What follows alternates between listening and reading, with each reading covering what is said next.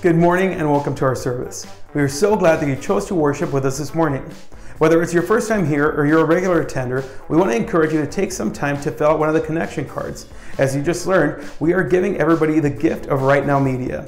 Right Now Media has a lot of content that is going to help you grow in your faith, and there's even content for your kids. There's VeggieTales and there are apologetics, which means that it's ways for you to defend your faith. So if you haven't already done so, make sure and take some time to fill out the connection card and write in your email address, and we'll add you to that list so you can get your free account. If you have a prayer request, make sure and fill it out, and as soon as the service is done, you could drop it off at the black box right by the entrance. If you're a believer in Jesus, man, death should be a party. Death, where is that sting? I ain't afraid of death, bring it. Not right now, but you know. That's right, man. You're gonna wanna come to my funeral. I'm gonna put the fun in funeral. It's gonna be hard to be sad. I got a big bowl of candy on my chest. That is gonna help some people, man. People walking by my casket, I can't believe you're gone. I can't believe, Smarties! Oh my God! I love Smarties. Somebody takes 2 pieces, I grab their arm. Come on. Come to my funeral, man. There's gonna be dancing, man. I'm gonna have music and a DJ. Just throw your hands in the air and wave them like it ain't in there. Oh, come to my funeral, man. It's gonna be great. There's gonna be a mosh pit, man. And don't just let me lay there. Get me involved. Pick me up, let me crowd surf. Just...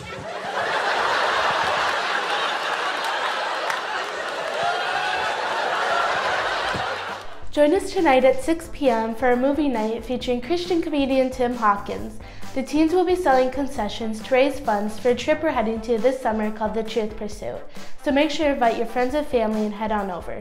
Make sure and check out your worship programs for more events and connection points happening here in the church. You can also go to our website, which is wadena.epicenter.church, and check them out there. All the info and dates and details will be on there.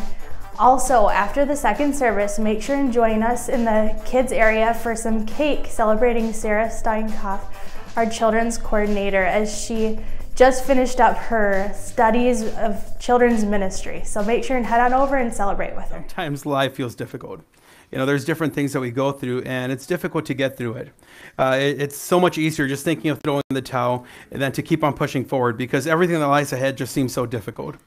And when we look at life in the perspective of that clip, sometimes we're just trying to aim for the 20-yard line. You know, as long as we can get there, that's good enough. We're not aiming for the end, we're just aiming for the 20. What happens is that we lower our standards. You know, we begin to lower our standards as Christians. We begin to say, well, I just need to get to the 20, and that's really as far as I need to get. We are unmotivated to do the things that we know we're supposed to do and to live the life that we've been called to live. Especially when our motivators are people that are motivating us to stop, or people that are motivating us to do what we know is not beneficial. We don't live in a way that we are growing more and more dependent on the power of God. We are living in such a way that we're growing more and more dependent on our own strength and ability, which doesn't go very far. And that's the issue. You know, when we look at life, the life of people that are trying to do things in their own strength, the issue is that when they try to do things to a certain point, it falls short. We can't get any further. We hit a tap out, you know. We can't do it. We're maxed out, and we're just spread thin. And that's the reason the reason that happens is because we don't have the ability to go through such a difficult life on our own. Sometimes what we do is we find ourselves tired of life. We're depressed with life. Life seems to have no meaning. You know, King Solomon says that in the book of Ecclesiastes over and over again. And we get to the point where we just hate what life has become, because we're trying to do it on our own. And sometimes we see the life that this book describes that we should live, and it seems unattainable. It seems so difficult, because we look at the Bible and we're like, okay, well, that one I nailed. You know, I got that one down. But then there's other parts of scriptures that we're like, that one's a little bit too difficult, and I don't think that God would want me to do that. It seems far-fetched. But God doesn't call us to lower our standards. Sometimes we look at this life that God has called us to, and it's like standing in a football field, and we're looking at the end zone. We're standing on the other end, and we're just looking at it, and we lower our bar. We lower the bar and we say, if I could just get to the 50, or if I could just get to the 40, or the 30, or the 20, and sometimes we don't even move. We accept this supposedly life-changing message that leaves us the same. We look exactly the same. We're not living supernatural. We're just living exactly the same as when we started. When we do this, when we don't move, when we don't continue to move, what we're doing is we're lowering our standards, and we're not only doing that, but we're limiting what God can do, and we're limiting what the Holy Spirit in us can do through the power of God. We begin to lower and lower the standards. And we will have days that getting to the goal is going to seem overbearingly hard, because sometimes looking like Christ, actually not sometimes, every day of my life, it is difficult to try to look like Christ, especially when you face difficult situations in your life.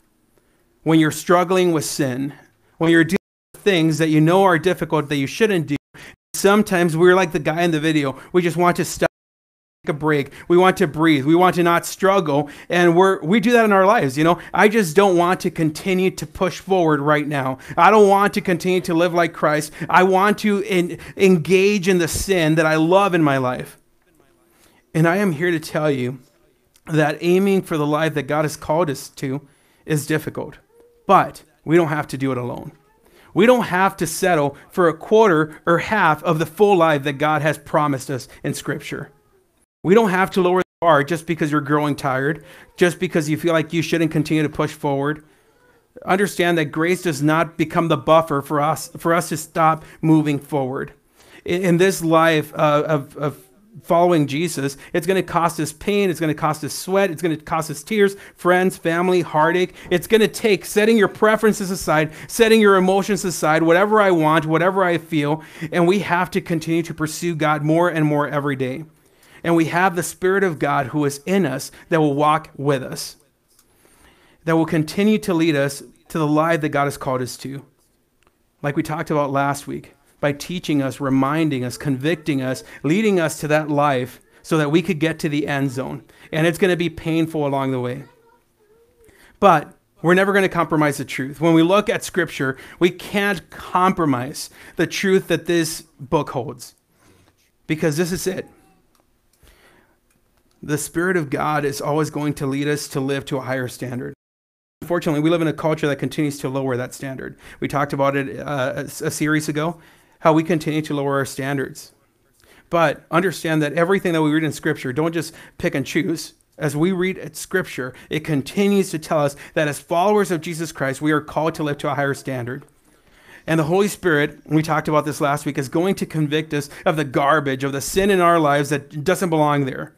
The very thing that separated us from God. As we sang the song Reckless Love, that's the entire message of it. Sin defected us from the perfection that God had created after sin entered the world, but God in His mercy and His love and His grace gave Himself up for us so that we could have eternal life, bringing us back to Himself. But understand that He left the 99 to come for the one that was lost. And I was one that was lost, but I'm not going back to the mess to be lost again. God has called us to a different life. And sometimes when we're going through this life, we're not looking for the Spirit of God. We're looking for motivational speakers. We're looking for people that are going to motivate us not to do the right things, but to do the things that we're already doing and encouraging us to do it. Or if not, to live a life that is going to feel good in this planet. People like Joel Osteen, and I am going there. Joel Osteen is a pastor of a huge church in Texas, the great state of Texas. I love Texas because I grew up there. But, Joel Osteen really talks the gospel that we will get everything that we want out of this life. And then when we look at the apostles, when people in the Bible that followed Jesus, they endured hardship, and every single one of them was martyred except John. He was imprisoned on the island of Patmos when he wrote the book of Revelation. The life that God has called us to isn't one that's going to be easy. There will be persecution. There will be slander. There will be things that are going to make it difficult, but we don't have to go through it alone. We have to look for for people, we have to look for the Spirit of God who will motivate us not to hear what we want to hear. I mean, the Bible tells us that as the end draws near, there will be people that will only want to hear what they want to hear. Their itching ears want to hear. We have to understand that we don't need people that are going to tell us what we want to hear. They're not going to approve of what we have to say or what we want to live by. And we don't have to find people like that. What we have to find is the Spirit of God who dwells in us, motivating us to do and to move forward to the life that God has called us to. And we are going to do it not in our own strength, not in our own power, but by the power that's working in us, the supernatural power of the Holy Spirit. And that doesn't mean that we live to the lowered standards of the world. We raise that standard because we understand that that's what this life, that's what this book calls us to. And we continue to move further, as painful as it seems. When we, during the last 3 weeks, we've been talking about the supernatural gift of the Holy Spirit, and that we are engaging. Ephesians 6 tells us that we do not wrestle against flesh and blood enemies, but against the spiritual principalities of this world. We're engaging in a supernatural power. And last week we talked about the power of the Holy Spirit that helps us to remind us of how we should live, that teaches us how we should live, that convicts us of how we should live, and He guides us to the life that we are called to live. And because we know this gift, Jesus gives us His gift, and He assures us that He will never leave us. The Spirit of God will never leave us. And He tells us this, Jesus, in John 14:16. And I will ask the Father, and He will give you another advocate who will never leave you. And so, very simple verse, and in this passage, Jesus continues to go further and further into the life that we've been called to. So, Jesus is saying, I am going to ask the Father, Son, and Holy Spirit, I will ask the Father, and He will give you another advocate that is never going to leave you. And it's reassuring, right? As we think about the Holy Spirit for the believer, He will never leave us. He's always going to be there with us. Now, I want to dig a little bit further into the word advocate, because if you have your Bibles, if you look at the word advocate in this verse, it has a footnote. And in the footnote, it has something in the bottom where it tells you what the word is translated from. Now, the word that is translated is derived from the word parakletos, which is a Greek word. And this Greek word is paraclete in English. So paraclete is formed this way. Para, which means alongside, and kletos, which means to call. Paraclete in Greek, parakletos, actually means to call alongside. What Jesus is giving us is this incredible gift of the Holy Spirit who will come and actually be alongside of us. See, as we're going through difficulty in life, now we understand that we don't have to go through it alone, because the advocate will come and be alongside of us. Now, in the footnote, you will know that there are different words that are used in regards to breaking down this word of paraclete. So the word that is given to us, the promise that is given to us, is the Spirit of God who will motivate us, who will guide us, and who will come alongside of us to do life in this world that is going to be difficult. When we feel like we are alone, we are reassured by Jesus that the Spirit of God, His Spirit, will never leave us. God's children are given a gift and a promise. And I want to focus on that because we're living in a culture that it's so difficult. I mean, yesterday was just like a bad news day. It seems like there's just so many things going on in the world, and, the authority of the Bible is being questioned, and so many people taking things out of context when it comes to the Bible. As we look at the Bible, we have to understand a couple of things. One is that this is a blueprint. I mean, if you know anything about construction, or you know anything about trying to assemble anything, a blueprint is always helpful because it helps you to understand how something should be built and how something should go. Now, as we look at it as a blueprint, this blueprint tells us that God's children are to live a certain way. The issue is we have outsiders, and yes, I'm calling them outsiders, people that are not in the faith, who are looking at Scripture and they're saying, well, there's all these promises. There's all these promises that are for me. And I'm here to tell you, that's not what the Bible says. The Bible makes promises to God's children of the things that we will receive. So there are many people that will question authority of the Bible. They'll just take one verse, take it out of context. But the other thing that we do is we say, well, God promised this. Yes, God promised that to His children. Jesus says, if you love me, obey my commands. Right? So it becomes to set a platform, it starts to set a platform as to who those promises are made for. The promise that we are given is the paraclete who comes alongside of us for those who are in Christ. So you don't get to say, well, I love the promises, but I hate the lifestyle. No, I mean, that doesn't entitle you to a promise. You're just an entitled person. You feel like you deserve all the good things, but you don't want to submit to God's word. So when we look at Scripture from beginning to end, it continues to give promises to God's people. And as we look at those promises, one of the promises is the promised Spirit of God, the Holy Spirit who will reside in us. Which means for the believer, once again, I'm going to focus very much on that. For the believer, that means that we have the Spirit of God who comes alongside of us during the moments that we feel deserted, that we feel like we have no one else in life. And those moments are difficult, right? For some people, it looks very different. Some people maybe have gone through a divorce, and that's been the most difficult moment of your life. Maybe you've lost a job. Maybe you've lost a child. Maybe you've lost everything, that you consider dearly. And those are difficult moments in life. When we face those moments as children of God, we don't have to face them alone, which really gives us hope. And when you see people that don't know Christ but are going through difficult situations, it's difficult from an outside perspective to see how they're going to deal with it because it seems so overbearing. About 2 years ago, we got to see this. I was in a missions trip in Texas, and Aaron Rondesvet, who was part of our governing board, was in that trip with us. Now, it was a great trip. We stayed at this hotel that was infested with bed bugs, which was absolutely phenomenal. And when we got there, we didn't know this, so we got into the hotel. We got out. We were going to go to the church that we were working with, and as we were walking out, there was this guy who approached us, rough looking around the edges, and he approaches us and he says, "Hey, do you have something to change a tire?" And at that point, we're like, "Yeah, we could look." So we go and we look, and I didn't even know what I was looking for because I don't know how to change a tire. But so Aaron went and found it, and at that point, we offered to help, which translates to Aaron help change the tire, and I did what I do best, which is just talk, because I have no idea how to change a tire.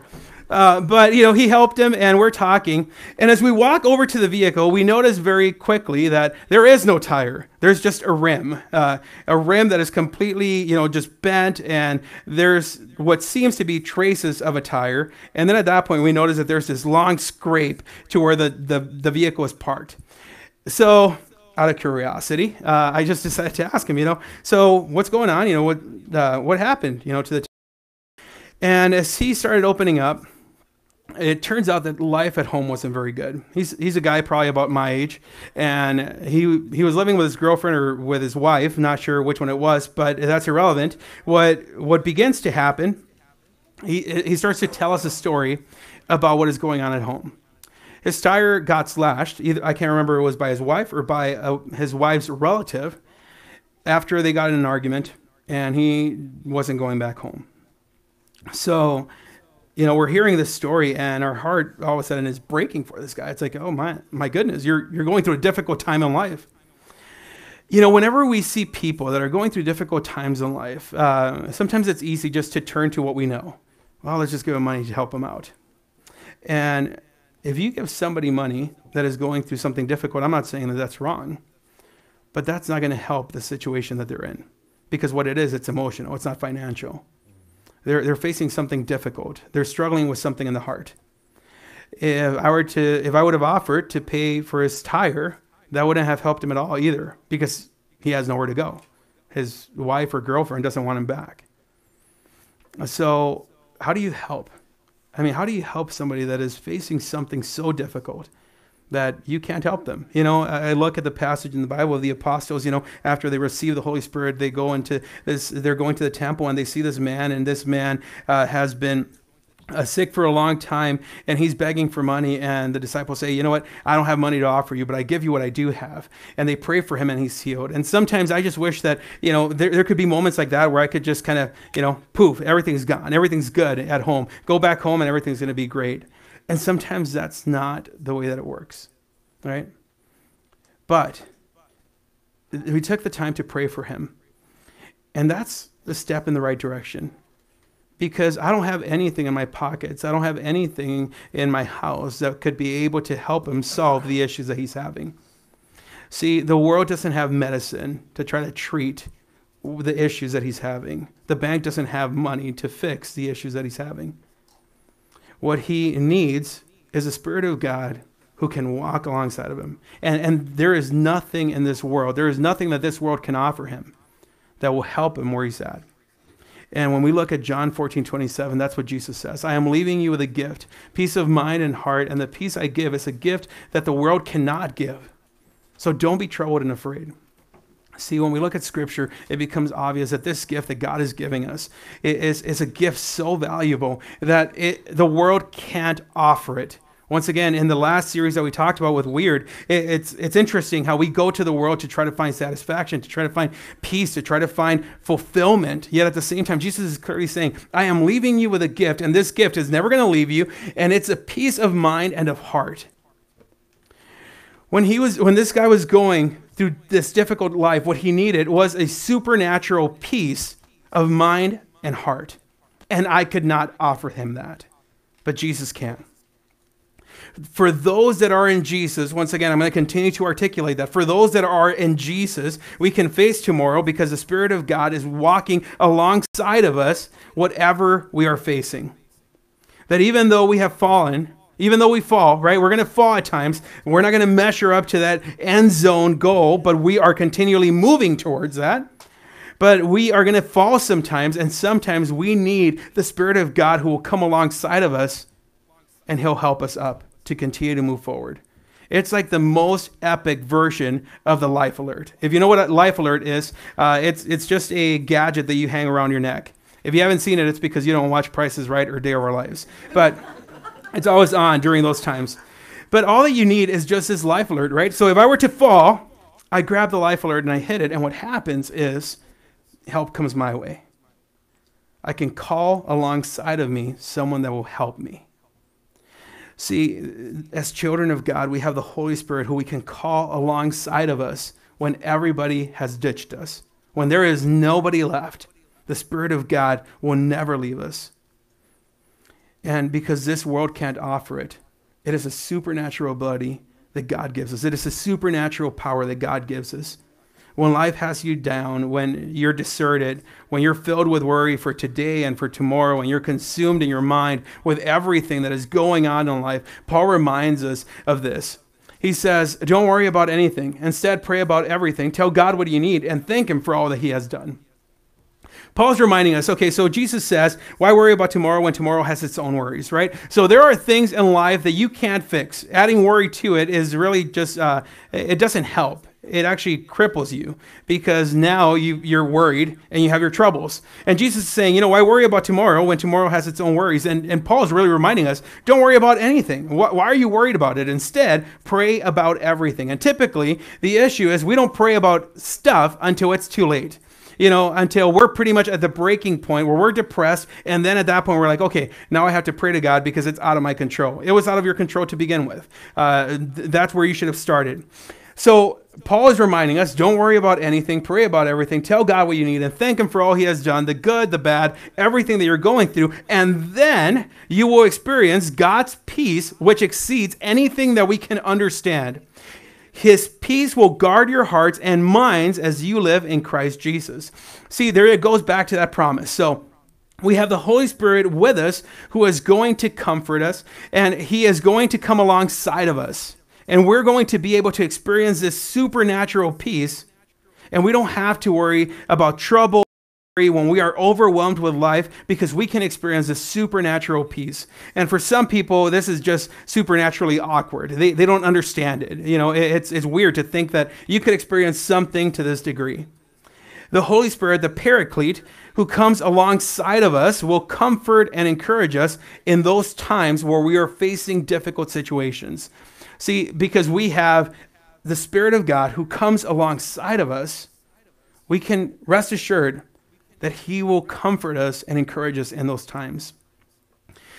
For some of us during difficult times, maybe we've experienced this. I know for me, I've experienced it many times during the most difficult times when things are out of my control. And sometimes it's things like, finances. Sometimes it has to do with work. But for others, maybe it's when we've lost somebody that we cared about. And, we all experience those kind of losses in our lives. I had the pleasure of meeting a really cool couple when I was working in Baxter at a church there by the name of Jerry and Susan. Jerry and Susan were a phenomenal couple. They were very involved with the church. Whenever there was something going on in the church, you knew that Jerry and Susan were going to be there. You just knew. You would always see Jerry and Susan in these church functions. And that's what people saw. People saw Jerry and Susan all the time in church. But what people didn't see was the other side of Jerry and Susan. And it was a side that I wish everybody would have seen. As a pastor of the church, I would be there during office hours where nobody else was there, just the staff. And Jerry and Susan would spend time with people, discipling them, teaching them about God's word, encouraging them in their faith, talking to them, investing into their marriage, doing things that, people that are selfless do. They were so giving, not only with their time, but that you could just feel the love that Jerry and Susan had for Jesus. It was evident in their own life, and it was evident in what they were pouring into the lives of others. And for me, Jerry and Susan really set a really high standard as to how we should live. Because, if I were to aim for somebody's life, it would be like, yeah, I want to be like Jerry and Susan. I want to be that older couple that grows old. I want to be that person that, as I'm getting older, I'm investing more and more into the lives of others. I'm emptying myself so that I could understand the fullness of God in me. Jerry and Susan were selfless, generous, encouraging, and once again, the love of Jesus was just pouring out of them. You could see it in their lives, and you could see how the Holy Spirit was working in their lives and how they lived. So about less than a year ago, I learned that Jerry was in a car accident. And they had been married for a long time. Once again, a couple between 60 and 70, somewhere in there.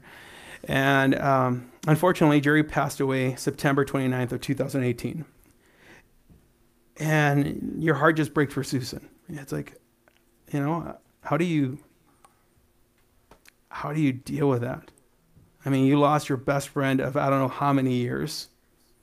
He's gone. And you have to figure out how to cope with life. And even though her future had been altered forever, her outlook, her perspective of what had happened was incredible. It was mind-boggling. It was honestly supernatural. For her, she was comforted knowing of the life that her husband had lived, and she was comforted knowing that she would see her husband again. And once again, I'm going to dig a little bit into this very quickly, but there are many people that believe that they're going to heaven without any context of their lives actually looking like Christ.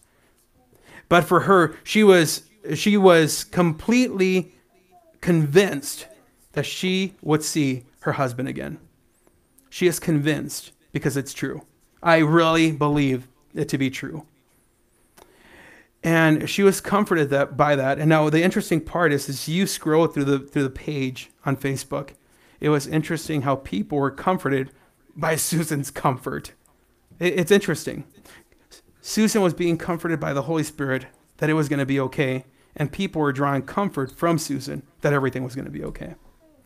As I saw that, it's interesting how the Holy Spirit does such a work that it starts to impact and have ripple effects on others. As she was being encouraged by the Spirit of God, her encouragement was so contagious that for me, I was encouraged understanding this is a person that understands the concept of life, that this isn't all there is, that there is more to life, that Jerry, we will see him one day in eternity because he lived a life where I truly believe that Jesus will say, "Well done, good and faithful servant."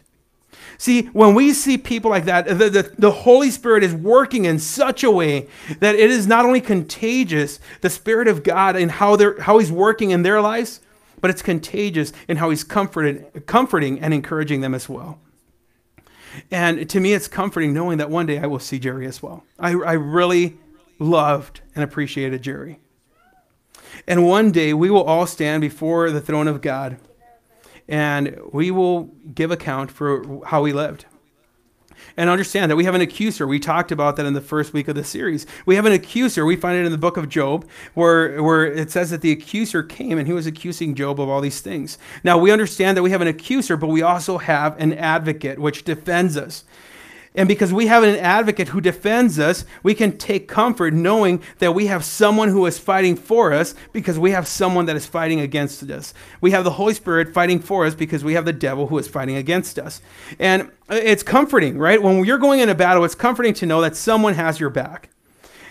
It's interesting just thinking about this concept. I've been married. I'm going on 15 years of marriage, December 18th of this year. And it's really cool to think about it this way. My wife, there is nobody else that knows me more personally and intimately than my wife. She knows pretty much everything about my life because I've experienced a life with her where she knows my struggles and she knows my strengths. She knows what makes me tick and she knows what makes me laugh. She knows what I love and what I hate. She knows who I am and who I'm not. And it's great to have somebody like that who knows me intimately. Because there are times where people will talk. In my line of work, you always take punches from every side. You know, it's like everybody has an opinion. Everybody, has a better way of doing things. And sometimes you just take punches from every side. And it's great to have somebody who understands who I am because during those difficult times, it's good to be able to press on to her and say, okay, is this really true? And she'll be honest. She'll be like, oh, well, this one might be true. And then when it's not, she's like, that's not who you are. See, it's great to have somebody that can advocate for who I am, who understands me to such a degree. My wife becomes my greatest advocate in those battles, but not because she always tells me that everything is good, but because she tells me when I am wrong. To have an advocate who will shape me into a better person. And that is the role of the Holy Spirit as the advocate, is somebody who knows you intimately because he dwells in us. He comes alongside us, but because he's in us, he understands everything about who we are. He is not against us, he is for us. And he becomes our greatest defender. If you've ever been in a courtroom, which I hope you haven't, but if you have, or if you watch a lot of movies, when you're in a courtroom, it's great to have somebody that's going to defend you because the other person is trying to pretty much go against you and take everything from you. But to have an advocate who is for you, it's great to have somebody that is going to fight for you, but is also going to give you wise counsel, wise advice. Now, the issue is you have a choice in that. You could take the counsel, you could take the advice, or you could leave it.